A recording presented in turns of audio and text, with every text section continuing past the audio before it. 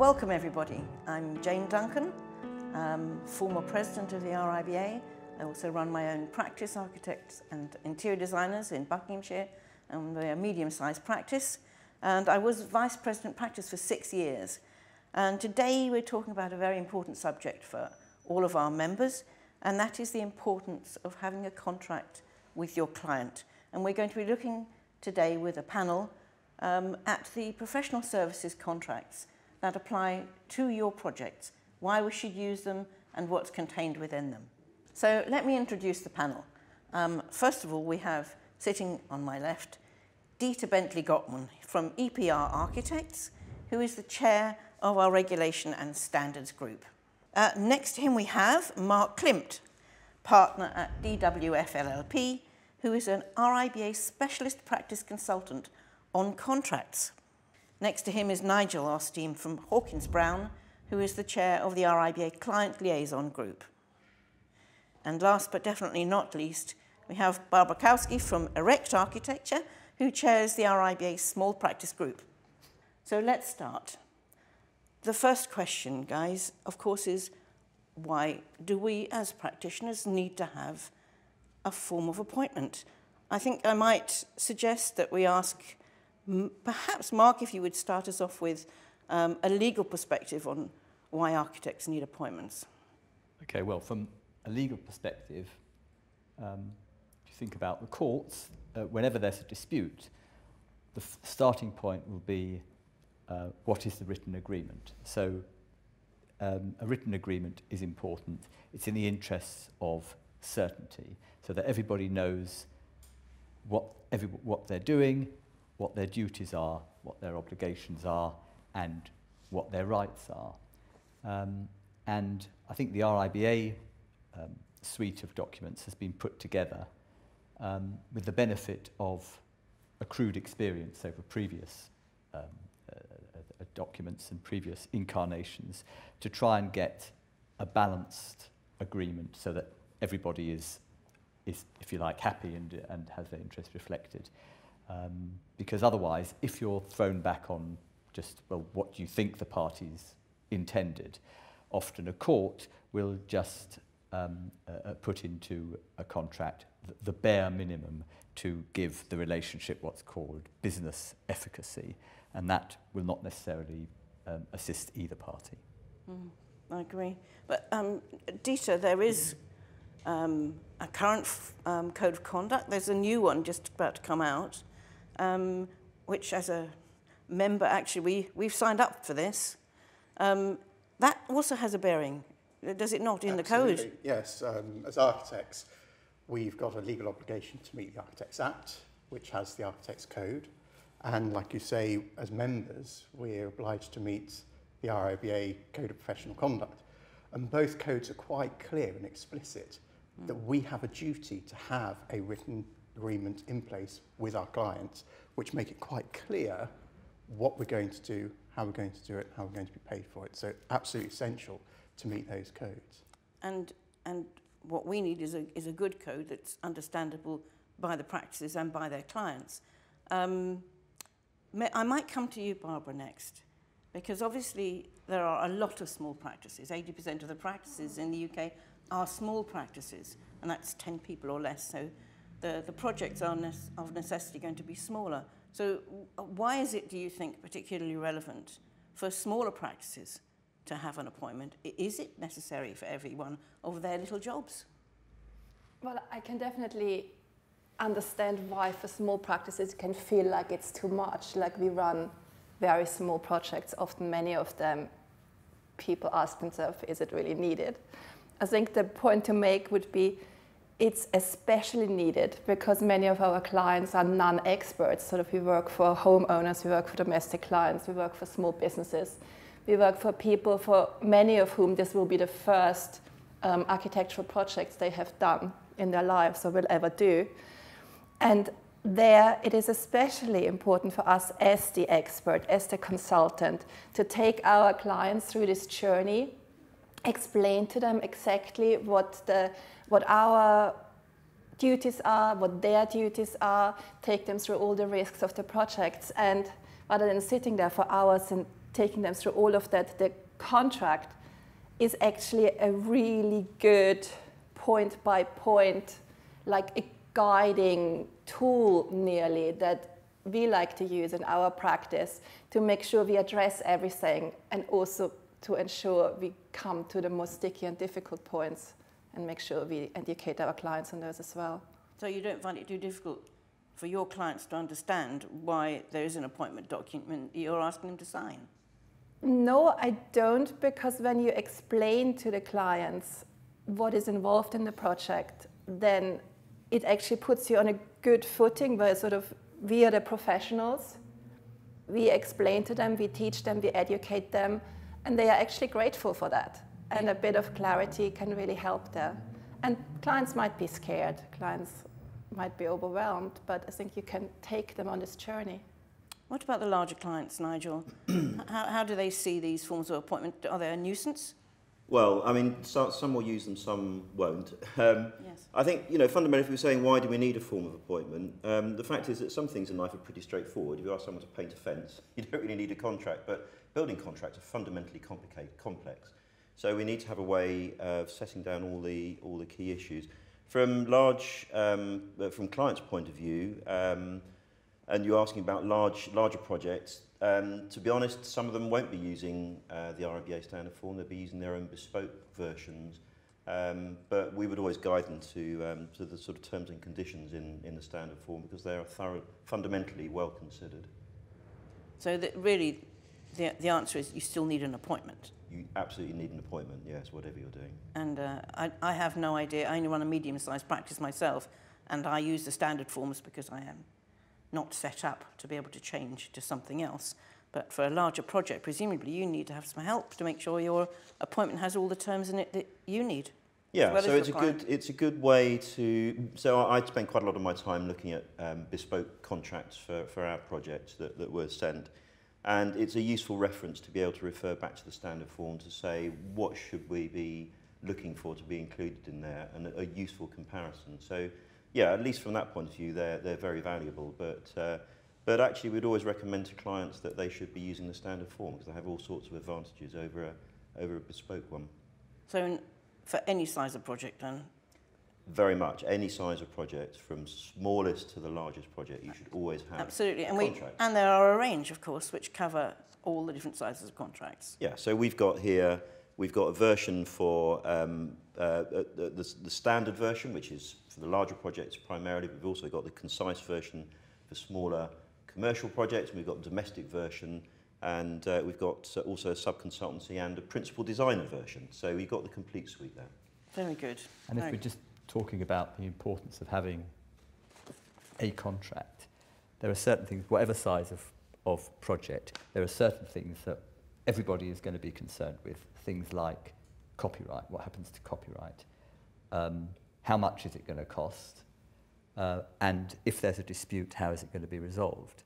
And I think at least as important as putting in the appointment what will be done for an architect is to define what needs to be done by other people, what won't be covered, because an architect tends to be the default. If there's ever a gap, the client will go back to the architect and say, well, what's happened here? Why wasn't this dealt with? Mm-hmm. So a properly drafted appointment which sets out what needs to be dealt with elsewhere is, I think, very important. Yeah. Fundamentally, why do we need contracts? Because it's hellishly complicated. Yeah. And we've got to write this stuff down. We can't rely on word of mouth and trying to memorise it. You can't have a verbal contract for a building appointment. It's just too complicated.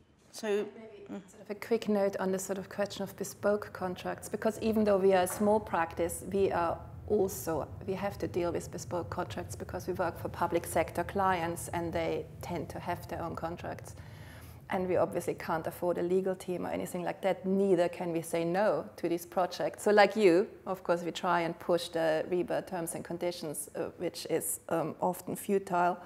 And what we have actually learned, and what is good advice and what we didn't know from the beginning, is that we can send these contracts to our insurance legal teams, and free of charge, they actually make sure that they do not violate the terms and conditions of our PI insurance.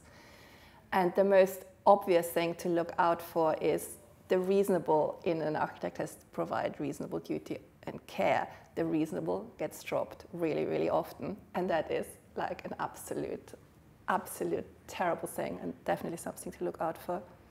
Gosh, it sounds ghastly, doesn't it? So, I mean, the truth is, what we're talking about is a construction world that is a minefield, and that these documents will help both the clients and their architects through that minefield with some considerable clarity, I'd say. I'd like to talk about what the appointments actually do cover, what's contained in them, what it is that we need to know is in there for both from our perspective and from the client's perspective. Dieter, do you want to come in on this? Yeah, absolutely. So the codes of practice make it very clear that there's some essential terms that we should always be included in all our appointments. And obviously those are covered in these new documents. But it's looking specifically at what are you going to do? So what's the scope of your project? What is your client actually seeking for you to do? Is that achievable? How are you going to achieve it? So therefore, what's your scope of service? What's your fee going to be for providing that service? What's the programme? Is there any other specialist advice you need? Are there other consultants? As Mark mentioned, it's very clear to make sure our relationship with the rest of the design team is clear to everybody, so we know what we're doing, but also the other consultants know what's expected of them. So design responsibilities matrix, can be vital to that and should be used as a management tool in conjunction with these documents.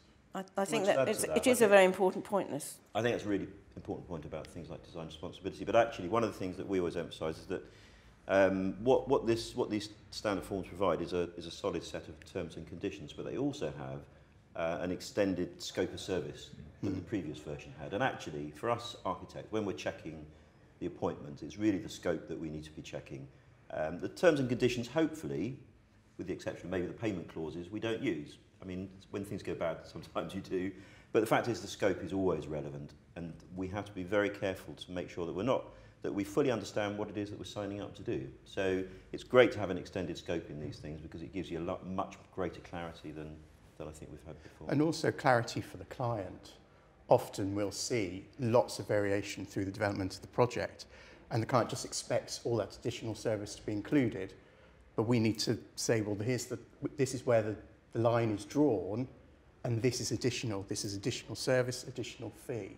So you don't end up with scope creep and nobody understanding until the end, and that's when the disputes arise. There's other legislation, isn't there, which pertains to these contracts, which we may not need to know too much about, but presumably the contracts are drafted to deal with them. Mark, could you give us some indication on these? Well, for the domestic project, you've got to make sure that, because it's quite a high hurdle to show that you've explained everything to your client, particularly as you are contracting on your own standard terms. So a court would always, if there's any ambiguity, a court would always construe it against the person whose standard terms they are, because the court will say, well, if you wanted it to say what you're trying to convince me, it should have said you should have put that in. So yes, there's a sort of a raft of consumer, there's unfair contract terms, that's Consumer Rights Act, which have to be complied with. There's also a practical thing that you have to show a higher standard that you've explained everything to your domestic client, gone through everything and they understand everything. But on all contracts, for example, the Housing Grants Act, you've got to reflect the payment provisions in the Housing Grants Act and not have a pay when paid provision, for example, which would be outlawed, and also a raft of health and safety legislation, which needs to be reflected in the standard terms. Yes, so it's quite a complex picture, actually. Also, yes, although the only thing is that I think you're right, basically, what's the spine of a contract? What do people want to know? They want to know what they're getting, what people will be doing, how much it's going to cost, what protections they have, so for example, what insurance does the architect carry, and what can I do if it goes wrong? And if that's really, and that everybody understands that. And then you're quite right, I think the scope of service is very important. We take a lot of trouble over drafting these contracts, but the most successful projects will be, once it's signed, it's never referred to. It's put away in the drawer, never referred to. The only thing that will be referred to is the scope of service. I have another concern, which is about fair and balanced contracts, and that's come up several times during the course of the discussion. So I'm going to ask Nigel and then Barbara about this fair and balanced bit. If you have in front of you a set of contract documents for architects which are fair and balanced, we know that, and you're presented by your client with something else, how do you know that that's going to be as fair and balanced as these? Because it isn't just fair for the client, it's also fair for the architect, and the point is balance is what we're looking for. Well, I suppose the issue is that both parties perhaps have a slightly different view of what's fair and what's balanced. Yes, I'm sure you're which right. is why we have lawyers, of course, because often there's disagreement over that. And I mean, one of the things that we have to do is, one of the things that the standard form has to do is to try and be as fair and balanced as possible, because if it's skewed too much to the architect, clients just won't use them. So they want to see that there is some degree of fairness, but at the same time, we don't want something which is too biased towards the client and puts all the risk and liability onto us. So it has to be genuinely fair and balanced. And so these have been put together over quite a period of time, these standard forms, and a lot of that has been thinking about what is the right duty of care? How are we going to express the duty of care, for example? How are we going to express the level of liability that the consultant will carry versus what the client might take? And it's complicated, and that's why it's better to leave some people who know what they're doing putting these things together, rather than us as individuals trying to work it out as practitioners. Because whilst we might have a pretty reasonable understanding of the law from an architectural practitioner's point of view, we don't have the sort of thorough legal understanding that the people who have written these contracts. So I'm going to ask Barbara then if there's an issue. You mentioned that you, as a small practice, do public sector work, and they're giving you their own contracts. How do you ensure that those are fair and balanced? Or do you just sign them anyway? No. We do not just sign them anyway. But it is really tricky. And we usually, I mean, to get a public sector contract, you go through a selection process. And you get selected for whatever a proposal you have made. So there is a certain buy-in from the client already, which gives us the confidence to actually go back to them and say, look, these contract clauses just really do not work. They are not fair. Our insurers, lawyers have flagged them up. They're flagged red. It's in no one's interest if we sign this, and please amend them. Because also, I mean, it is also not in the interest, because of course these bespoke contracts are biased against us and towards the clients. That's why they are bespoke contracts that sort of public sector, local authorities put forward. But it's not in the client's interest either if our insurance says, well, they will actually just not cover us. Absolutely. I think the point is that we have to negotiate. This is the thing. And I think sometimes architects have perhaps been guilty in the past of taking what they've been given, saying, well, I feel like I have to sign this. But actually, I think we'd encourage people always to look carefully at the terms and conditions. Ideally, get your insurers, as you say. Most insurers will give some free advice, legal advisors if you can afford them, to have a look through and check it, and then go back and have a go at negotiating. Well, based on the fact that we already have forms of appointment which are fair and balanced, we really have a good starting point for that discussion and negotiation, don't we? We also have a responsibility under the code that says if we're not able to deliver something, we need to make sure the client's aware of that. And so I think with these bespoke forms of appointment where there is a lot of transfer of risk upon us, if we're not able to manage that risk, we have a responsibility to say to the client, we cannot do this. And I agree with you, Barbara, it's in their best interest. There's no point of signing up to something if we can't do it, because ultimately the client loses, particularly if there is a claim and we're not insured. But what we've been talking about now is that sometimes you're saying that architects feel under pressure to sign, and very often that pressure is because they're already part of the way into the project, and a client will say, well, sorry, look, unless you've signed up to this, I can't, my accounts department won't let me process your fee. So that actually is a very good practical reason and argument for having these appointments in place from the beginning. So No, certainly it is. Aside from a legal, there's a practical benefit to architects in having that from day one. And on Nigel's point of negotiation, I would say really negotiate everything, not just the fee, actually also negotiate the limit of your liability as hard. And it's sort of important to know from a small practice perspective, again, just talk to the insurers and get them to send you customized verification certificates for any limit you want, really. I mean, you might hold higher PI than you're offering, and really try and keep it low as is obviously fair and reasonable, but don't over-provide. That's a good piece of advice. The insurers like it. What keeps premium low as well. The opportunity, which is now in the paperwork here, for the architect to do the principal designer role. Does that have any impact on this fair and balanced contract? I think certainly we need to make sure where we're providing principal designer services, we definitely have the contract in place. There's a legal obligation under the CDM regulations to make sure that appointment's confirmed in writing. We also need to be aware of the duties under the CDM regs when we're talking about the duties to do what we can so far as reasonably practical. So again, we need to make sure that's reflected in the contract so we don't then end up raising the bar, particularly when we're talking about health and safety issues, where the repercussions can be so serious. I think there are a number of reasons why it's important to have a separate appointment, and there is a separate appointment in these standard forms for principal designer. One of those is that the services might be of a different duration. So you might well be the architect from inception through to completion, but you might be the principal designer, perhaps only up until the point when the principal contractor comes on board, which is certainly something we look to do these days. We think the principal contractor is in a better position to perform the principal designer role in most cases. So that allows that differential between the two roles to be expressed. And the other thing, of course, is that, and I think this is probably true more for smaller projects, from my understanding, than for larger projects, that clients might expect the principal designer role to be just thrown in as an additional service. Yes. And so having a separate appointment does give you the means to explain that actually it is a separate role.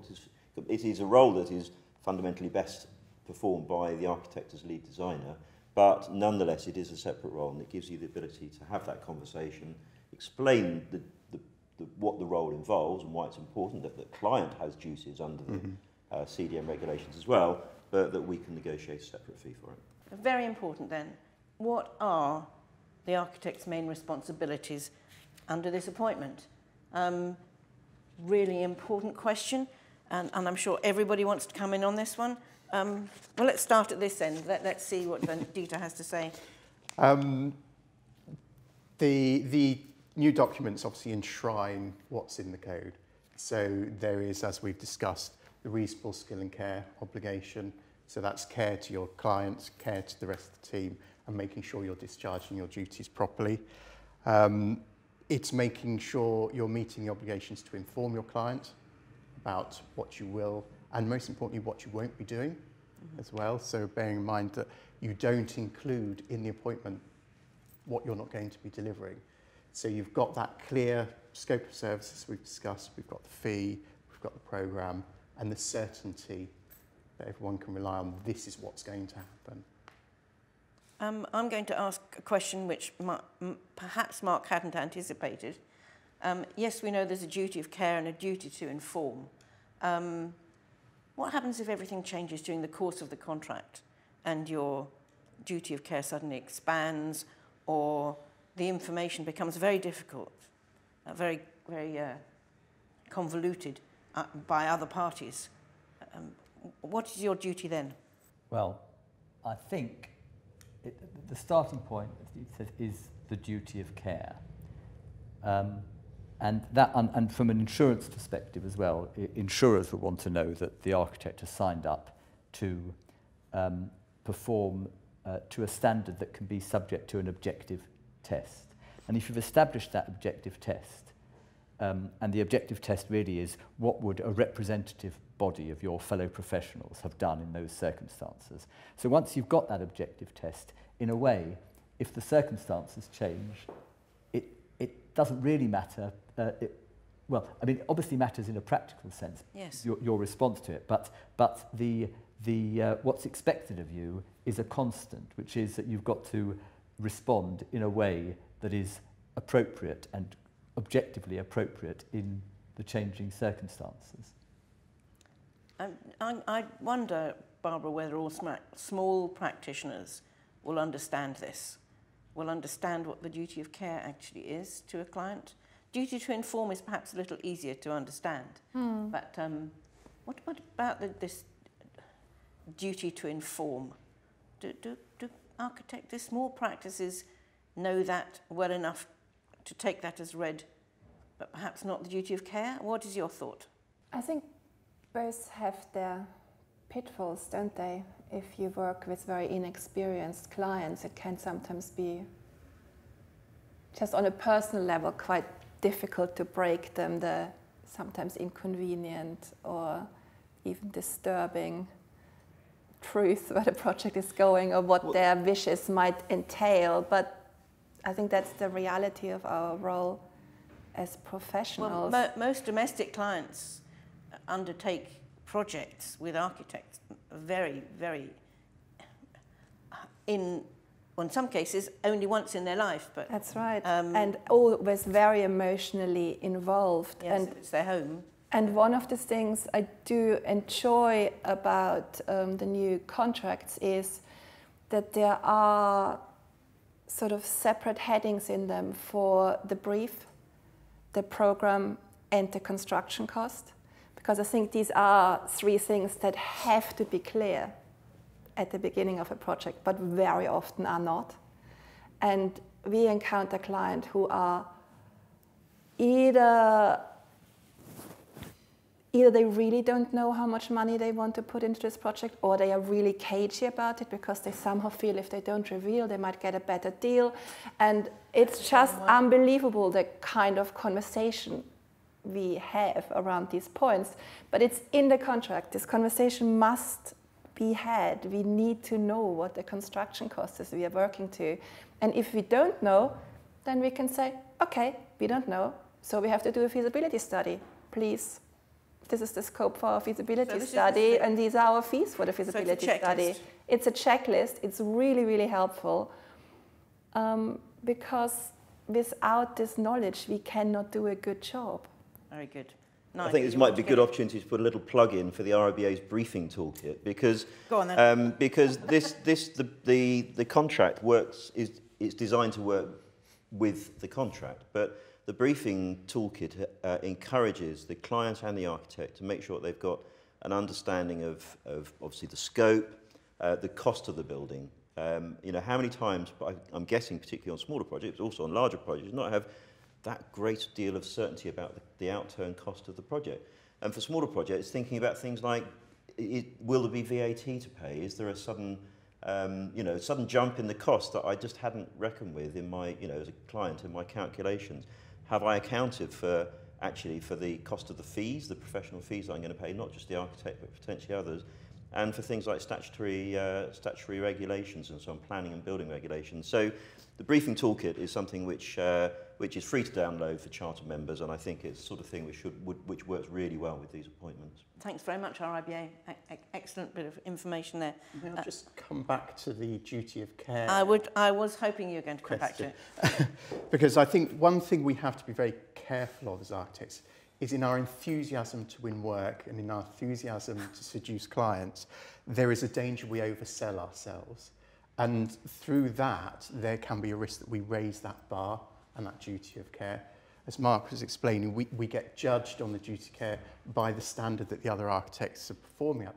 If we then say, well, we're experts at this, and we specialise in this, you're suddenly raising yourself above the standard level to then a specialist level.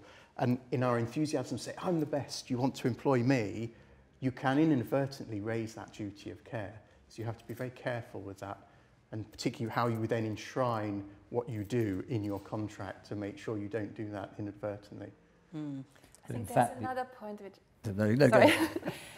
Because the contract says, it compares your duty of care with other people who work in the same field, doesn't it? Mm-hmm. And I think this could be construed by Well, this is really a huge obstacle for us to break into a new sector, to do something we haven't done before.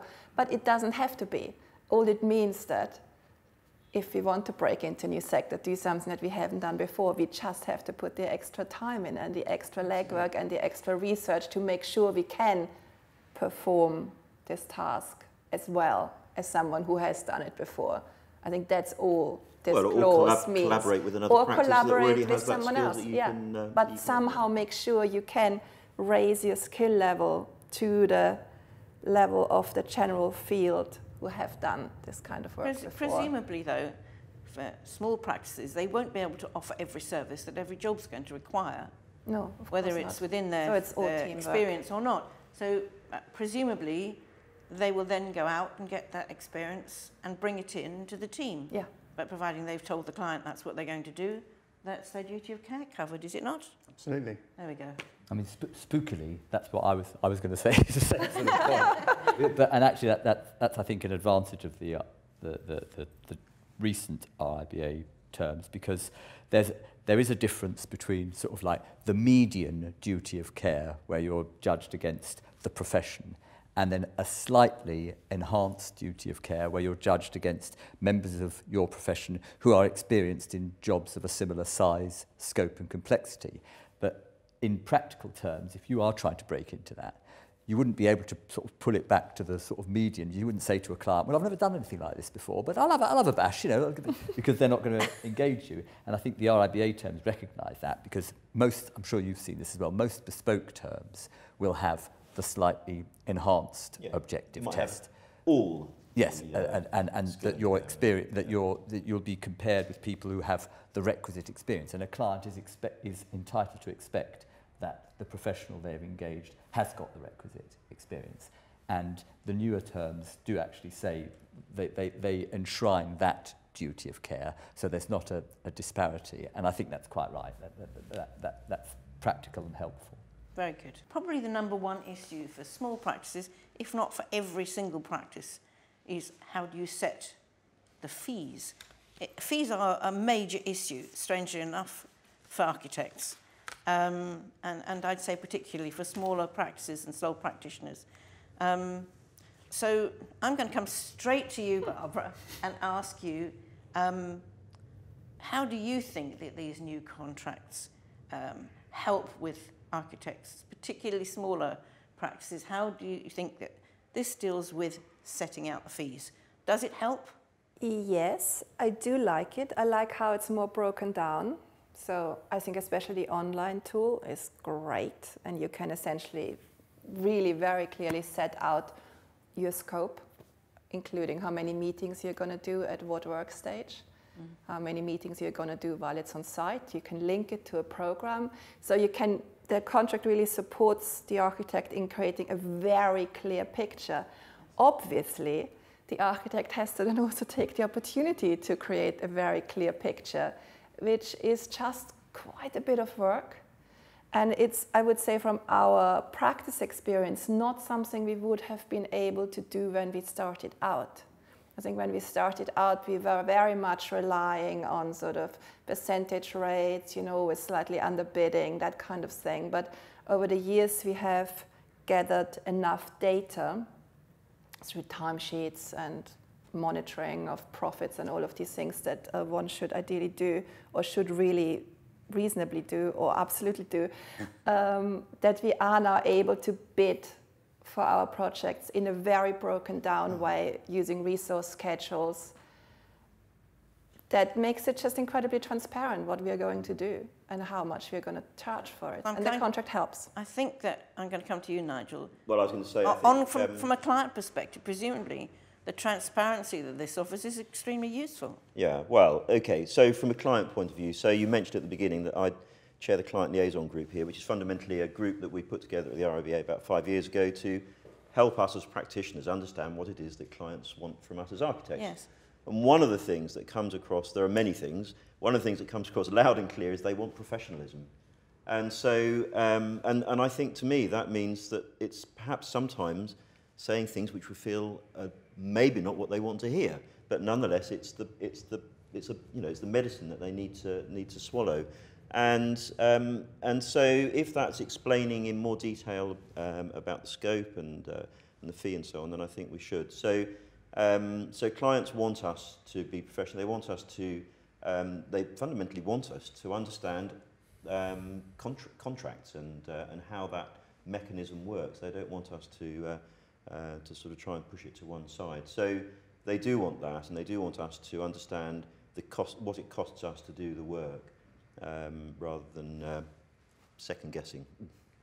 Dieter, from the sort of larger practitioner's perspective, we've heard from a small practitioner's perspective that this makes life a lot easier. How do you feel this works for the larger project in terms of setting fees? Well, actually, I think it's very similar. I agree that to try and set a fee just based on a construction value is a very naive approach. Yes. It doesn't allow you to manage the project well.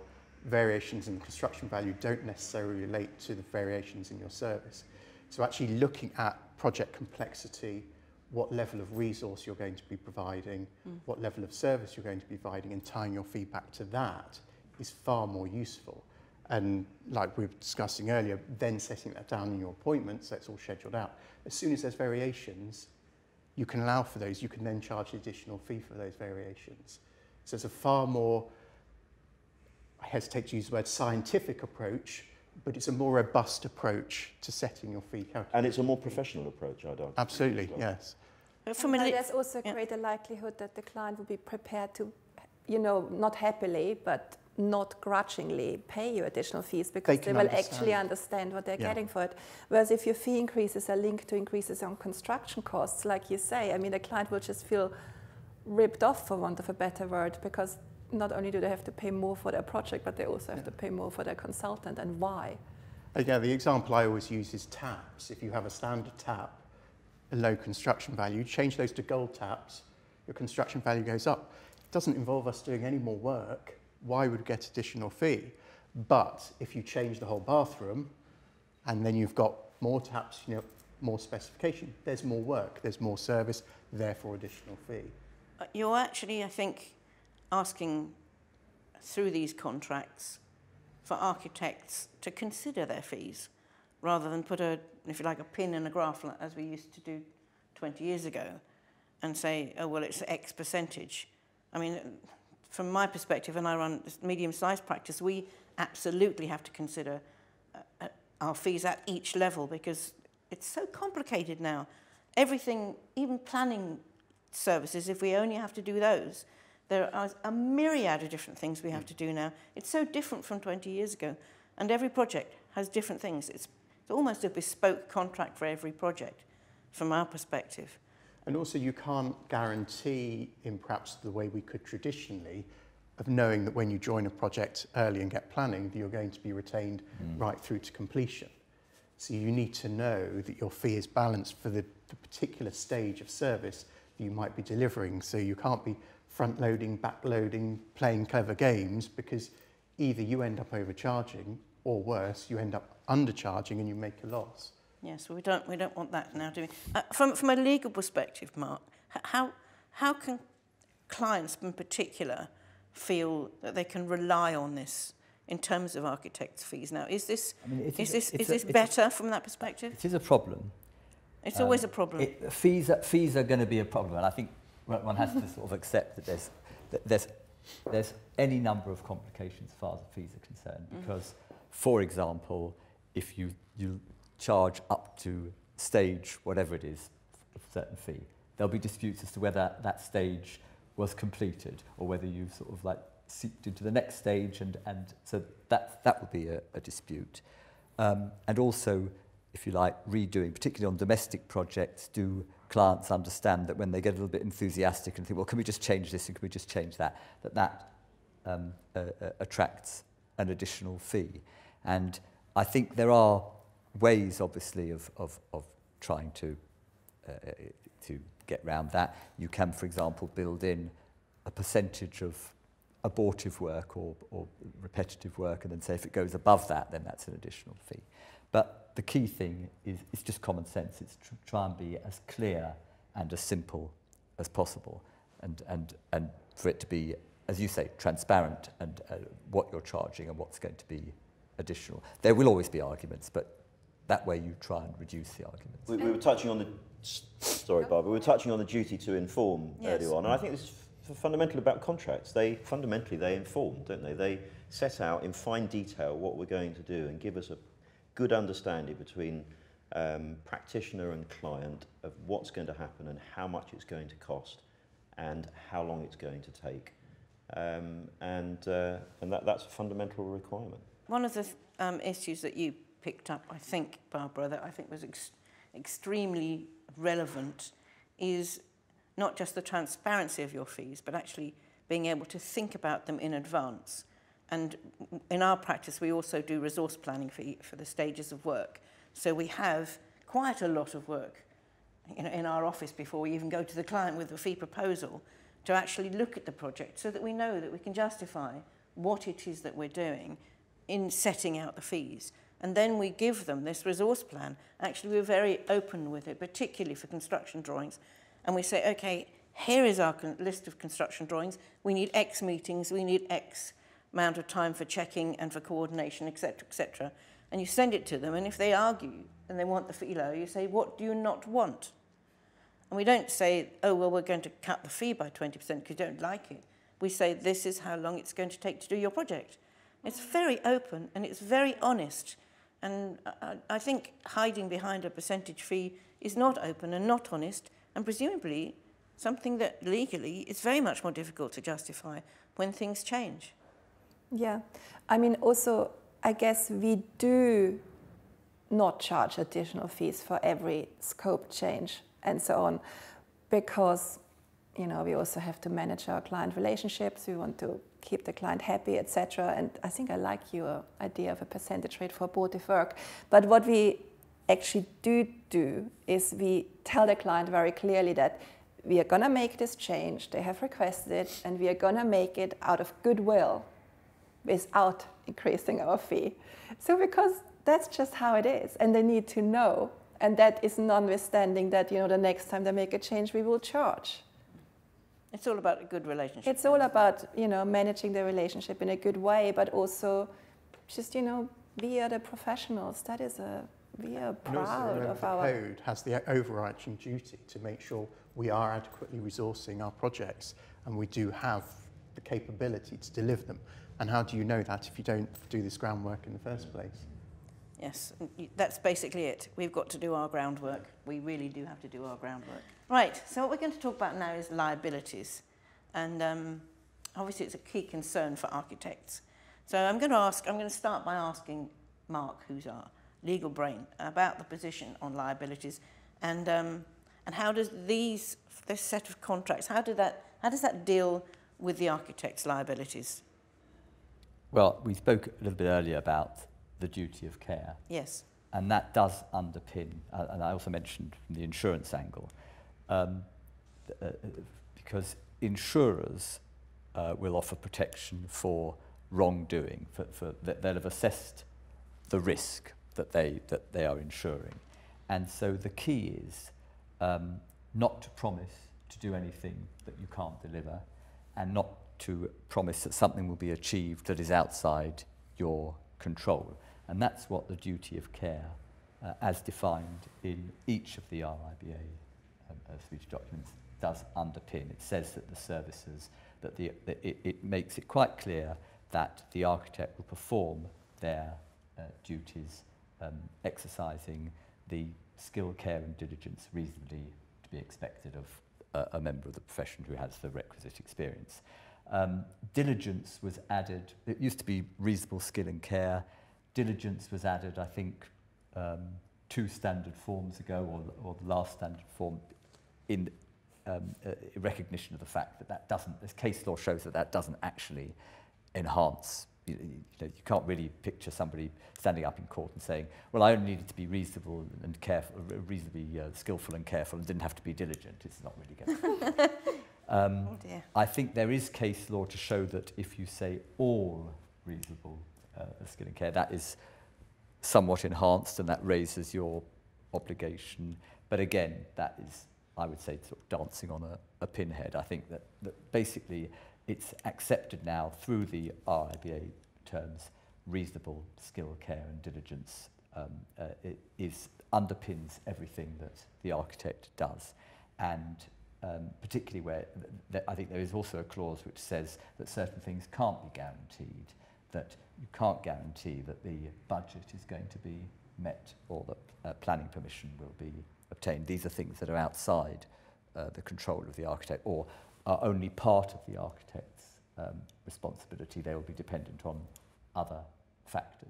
I think it's true that we can't necessarily guarantee that the budget will be met, but we clearly have a very firm duty a fiduciary duty to the client to manage the budget. Yes, I mean, actually, just coming in there, very often in that discussion between clients and architect, the client will say, well, the cost is very important to us. We've got to have that certainty. And the architect is not saying that simply by just saying we'll exercise reasonable skill and care to achieve that they can sort of go off on, Brighton Beach with a deck chair and sort of forget about the budget. That skill and care does carry with it a responsibility to have proper regard for all things that are going to be important to a project. But you can't guarantee it in the same way as a clause which says time is of the essence. Well, yes, time might be of the essence, but it has to be clear that the architect will have proper regard in those circumstances, but can't guarantee that the programme will be met. I noticed something perhaps you could come back to me on, and that's about the net contribution, because that's been reintroduced here. Yes. Could you just explain well, what that means for architects? And the net contribution clause is a good example of what you were talking about, whether, what's fair and reasonable depends on, are you buying or selling?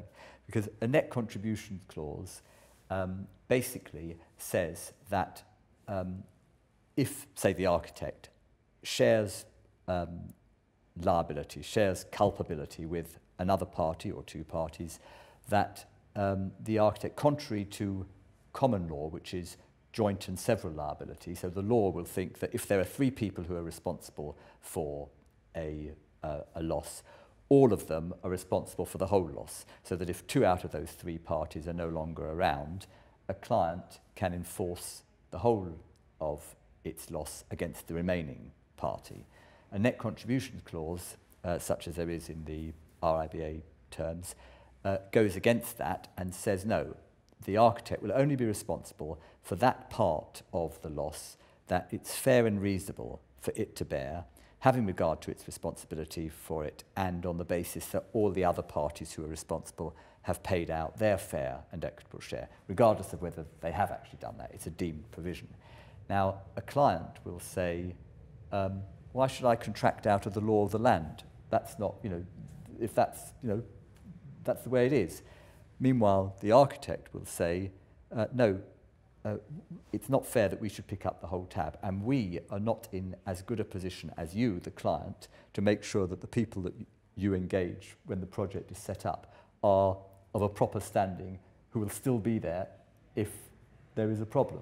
So it's a case of sort of negotiation, and it's back in the domestic appointment. There was concern that a net contributions clause might fall foul of consumer protection legislation, precisely because it does contract out of the law of the land. But there was case law, recent case law, where comments by the judge basically said that he disallowed that particular net contributions clause, but his comments made it clear that a properly drafted net contributions clause, such as I think does appear in the RIBA domestic standards, would have been upheld, and so that's why it's back in. Very good. Nigel? This is not obviously the same when the architect is employing other consultants as sub-consultants, and no. We've now got a specific form for sub-consultants, which I think is a great thing to have, because increasingly as architects we are being asked by our clients to be that single point of responsibility, so they don't have to have a range of separate professional services appointments with the architect, with the engineer, with the other consultants. They have a single point of contact, and increasingly we're finding that that's a role that the architect as lead designer is being asked to take on. So it's useful to have a standard form to help manage that. A standard sub-consultancy? Yeah. Yeah, because what's very important there, from an insurance perspective, insurers need to sort of take on board the fact that their insured architect is going to assume this primary liability, so be responsible for all the services. And one of the conditions that insurers will, and the main condition insurers will impose, will make sure that you've got a properly back-to-back agreement with your subconsultants, so there's no daylight between the duties that you as architect owe to the client and the duties that are owed to you by the subconsultant. And you were talking about how sometimes we can be on the back foot if we've started performing the services and we're still negotiating. Well, that's doubly so with subconsultants in my experience. And to have a standard form to allow you to get that done rather more quickly is... yeah, and actually, make one more point on that, that there's always this, if the architect is the lead consultant, the head consultant, there's always this friction. Well, do I involve the subconsultants in the negotiations of the prime agreement with the client? Because otherwise I run the risk, if I finalise the head agreement, I run the risk that the subconsultants won't sign up to it. So do I involve them? On the other hand, if I involve them, they're going to make all sorts of annoying points, and they don't have the responsibility to preserve that relationship with the client. They'll just give me a whole host of points that I need to make, and what do I do with them? But of course, if you've got a fair standard form, then all of that falls away. That's right. Well, yeah. Aha! We have the solution. Yeah, we got... Can I ask you something that we often come up with this sort of appointment of subconsultants, is the limit of insurance? Because our insurance, because our scope of service is quite large, so the insurance has to be reasonably large. Often a subconsultant's scope of services is much smaller, and therefore they want to come in with a much lower insurance value. So is there a requirement or advice for that to be perfectly pack to pack? I think the answer there is that the practice that the architect would need to check with its insurance, with what its insurance requirements are. Insurers used to be, I think, less imaginative and flexible. They used simply to say, no, it has to be, if you've got to maintain 5 million, then your subconsultant has to have 5 million, and just keep it like that. But that is not actually necessarily realistic, because it may be quite reasonable for a lead consultant who's got a central role to have insurance at a particular level. But if you're going to a specialist subconsultant where it's actually not common to have that level of insurance or reasonable, you can't expect it. And the alternative, if insurers are simply going to say, no, they must have that level, then the poor old subconsultant is simply going to say, well, sorry, I can't do the job. In which case, the consultant, the architect, has to do it themselves, and that increases the risk to insurers. So I think insurers these days are a bit more flexible, but it needs to be checked. And I think they'll generally say, do what's reasonable, see what's a reasonable level, having regard to the lumber that their mishaps can put you in, and also having regard to what's normal in the subconsultant's profession. You do hit that in your practice, Dieter? In what respect? Sorry. Well, you must have a lot of subconsultants on your projects, which you do. We try to avoid it because of many of the issues being discussed here, but I think what we have to be careful of is being a large practice with more complex projects. Yes. And often we are appointed as the lead designer, that there's a misconception by clients that means we are lead consultant and that we will be responsible for those other consultants. So from my perspective, the net contribution clause in the appointment is, absolutely top dollar, because it does mean that we're not taking on that liability through the common law joint and several liability. But what I think we have to be careful of is that we don't end up assuming that liability. I think as architects, we love to solve problems and we hate a vacuum, and we do all these great things with our appointments, and we set down the boundaries, we get our design responsibilities matrix, we say this is what we're going to do, this is what the other consultants are going to do. Then the other consultants don't perform. We want to keep the job going, we want to keep the client happy, and we say, well, we'll just do this, and we'll just do that. And suddenly we're taking on liability that we've not been appointed to take on, and we're assuming those responsibilities. And I think the other thing to that is to make sure that the project architect and the team understand what's in the appointment. Absolutely. To some extent, the terms and conditions, as we've said, a lot of the time, we don't have to have day-to-day regard to those, but they do nonetheless have to understand them, but particularly the scope of work. They've got to know what it is, and they might not, particularly in a larger practice where perhaps the negotiation of the appointments is done in one part of the practice and the delivery of the project is done in another. It's very important that project architect and their team understand what's in the contract. There is an issue, of course, with expecting your team to understand all of this stuff, particularly if they're not RIBA trained or well, Part 3 or they're all qualified chartered. architects, aren't Not they? necessarily. Not necessarily. I mean, but the point is actually being able to find the right words to explain what their duties are, not and be very clear about what they're not to do. Absolutely. But we have a duty as the qualified architects and the charter members to make sure that all our staff are under appropriate supervision. And Absolutely. that puts a responsibility on us to make sure the less experienced staff and the students that are training understand all of these issues as well as the day-to-day design and project delivery. It's a big ask, isn't it? I think not so much from the chartered architect's perspective, but it might be a big architect for somebody who, let's say you've got an architect that has a big project team, and to say your team needs to be aware of the boundaries. It is an added requirement. I don't think it's a bad thing, but we have to be aware that you've got to do that now. But I also think in the long run, it makes our jobs easier because it means you know from day one what you're doing, you know what the other consultants should be doing, and therefore you've got clarity. So if something does start to go slightly off, you can address it straight away rather than leaving things to tumble and get worse.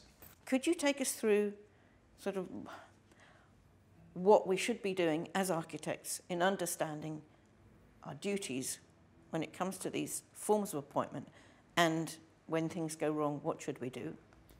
Okay. Well, I think the code of conduct should be in everybody's mind at all stages when there's a dispute, because particularly, I mean, disputes and on domestic projects in particular, and the smaller clients, they can become really quite frenzied and both sides very personal. The client, if it's their home, will feel let down if the project has gone into sort of meltdown, and an architect will probably feel betrayed thinking about all the extra hours, the late night phone calls that they've had and the extra work that they've put in, and it's come to this. So it's a very volatile situation anyway. So I think it's a good idea to try and take, one way of taking the heat out of it is to propose an early meeting between people who are informed on the project, so people who were involved, but also senior people who weren't involved in the project, so to depersonalise it to a degree. That's not so easy on a domestic contract, much more easy on a commercial one, but to have people who can make decisions and can sort of hear the other side's argument. There's a provision for mediation and alternative dispute, all types of alternative dispute resolution, which the insurance industry was at the forefront of, but the courts are now building into their directions. They want to know that the parties have explored the possibility of a mediated resolution. There is adjudication, which is something of a double-edged sword. It's, in theory, a relatively cost-effective and time-effective way of resolving disputes, because it's all got to be completed within either 28 or 42 days, unless both sides agree a longer period. So, and where it's of a limited time, it's also of limited cost, as I say. But whilst it's enforceable, it's not necessarily the end of the story. And if somebody feels that they've been on the wrong end of rough justice, they can still take it further to the ultimate dispute resolution possibility. In practice, I don't think many people do that, because they feel, well, this is what the first independent party has thought of my case, so I'm already 30 or 40 love down. But there is a possibility, and that whilst adjudication was introduced to keep a project going, more and more we're seeing that adjudication is being used by one party as some sort of ambush at the end of a project, where that party has been sort of loading up this huge cudgel, which they then bring down to, and it's a smash and grab RAID, and the other party then has a very limited period of time in which to respond. So for that reason, it's possibly more likely that the party on the receiving end will still refer it on, in which case all you've done is added an extra tier of cost to dispute resolution. And ultimately, there is the courts or arbitration. Both of them have their advantages and disadvantages. In court, you can join, if you think other parties are responsible, you can join those parties. Also, the courts are now a lot more interventionist, so they can direct and they case manage a lot more than they used to. Whereas arbitrators are rather scared of being appealed, and so they tend to let things roll a little bit. On the other hand, arbitration is confidential, and that might be important to architects not wanting to have the publicity of a dispute blazoned in legal and other press.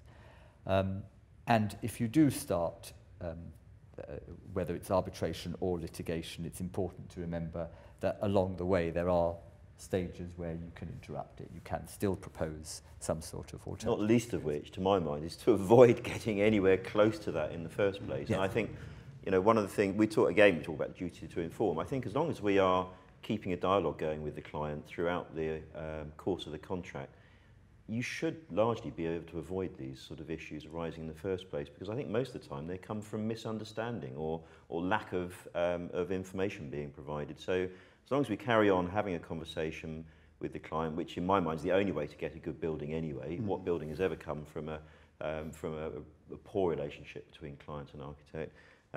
So we have the basis of that relationship through the appointment. But quite honestly, if ever we get any issues, I think our first job is to sort them out in the best way that we can and never let it get that far. I'm going to then ask Dieter and Barbara to come in on this. Do you, within your practices, have a standard sort of complaints procedure? If one of your clients puts in some form of complaint or is very unhappy about something, how is that dealt with? Let's start with you, Dieter. I would agree with Nigel that communication is key. Agreeing and setting out with your client right from the outset, as these service contracts do, say there is this dispute mechanism. But then don't just ignore it. If something goes wrong, kick that into action straight away. Make sure you talk about it. I think first and foremost, acknowledge to yourself that something has gone wrong and talk to your colleagues. I think the worst thing we can do is try and push it under the carpet, hope it'll go away, put it in the too difficult to deal with box. Yes. So our procedure is to make sure that there is somebody in the practice, actually myself, that anybody can go to at any point. Absolutely. So anybody can come to me and talk to me about anything that's they're concerned about on their project. Straight away, we can start to flesh these things out. And as Nigel says, we can then go back to the client and say, well, we've identified this. This is a way of resolving it. If that doesn't work, and it does actually manifest itself in natural complaint, then again, that comes to me. I can act independently from the project team, so the project can carry on. I can deal with the complaint. I will then communicate with insurers. So again, communicating, they can then assist me and help and hopefully resolve the problem. But it's communication every step, making sure people keep talking. Well, that's a good message, isn't it, the communication?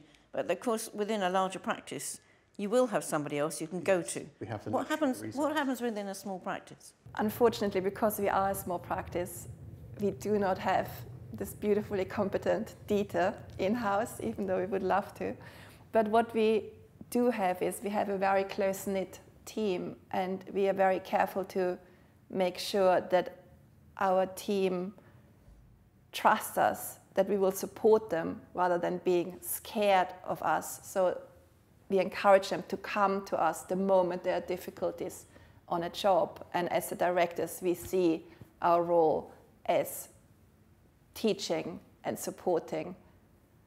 And that helps us then to, gain the overview and seek communication with the client at the earliest possible point. I mean, like Nigel said, it's all about communication and looking at it from the outside and trying to resolve the matter in an amicable way.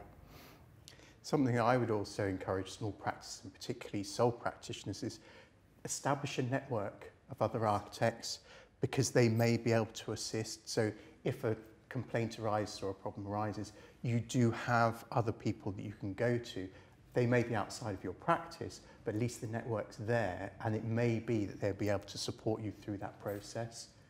You might be able to do that through your local branch or regional office if Absolutely. you haven't got that network set up. The RIBA is structured to give local advice. I think for small practices, disputes are a problem.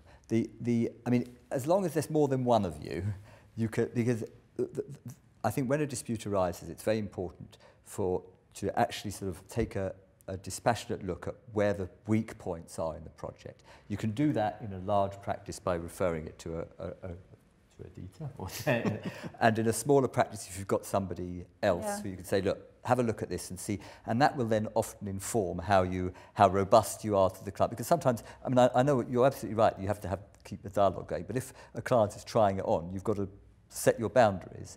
But as long as you've got somebody else to talk to. But I think it's a real problem where you are a one-person outfit and you're under pressure, you have been too helpful, you then fallen short, the client is bullying you, and it can, your stress levels are up, and there's really nowhere for you to turn, and it can get bigger and bigger and become a real problem. And I think there should some sort of forum, or there should be some. I mean, the RIBA helpline is one. Absolutely, that's how I know about it, because I get a lot that's of what you're there for. Yeah, but I think it is a big problem when a dispute arises, being able to put some sort of buffer, some sort of distance to look at it objectively, and then take the appropriate action to try. I agree with you. I shouldn't say I'm doing myself out of business, but I would keep as far away from the courts as possible. Well, I think the courts appreciate it when they can see that there's been an attempt to go through some sort of mediation or negotiation before it's got that. Yeah, and that's why I said that the code of conduct and the disciplinary board should always be at the forefront of the mind of the architect when responding. So, because if you if you presume that everything that you write to the client and say to the client is going to have to be defended in front of an ARB disciplinary hearing, then you've given yourself the best chance of not having to be in front of an ARB disciplinary hearing, and of also setting it up in a way that will probably resolve it. Well, obviously the first point here is you have to have the right contract, which is clear, simple and understandable by your client in small practice. And if you start with that, at least you've got something to talk about. And if you don't have that, how do you get that clarity? I can see things diminishing. And I very sadly read the ARB notifications of all these terrible cases. It's amazing how many people don't have proper forms of appointment with their client and end up in disputes because there's no clarity. You've got to start with clarity, and then you've got to do the communication. And I'm very happy to say that on top of this, what we've heard from you, Barbara, this morning is not just about communication with your client and your team, but also in-house, within your practice, and having a culture where you are open and transparent in exactly the same way as you want to be with your client. And I think that's a very nice way for us to finish this discussion. So I'd just like to thank our panellists for today, Dieter, Mark, Nigel and Barbara. Thank you very much for your contributions. And if you want any more information about these contracts, please go to ribacontracts.com. Thank you very much.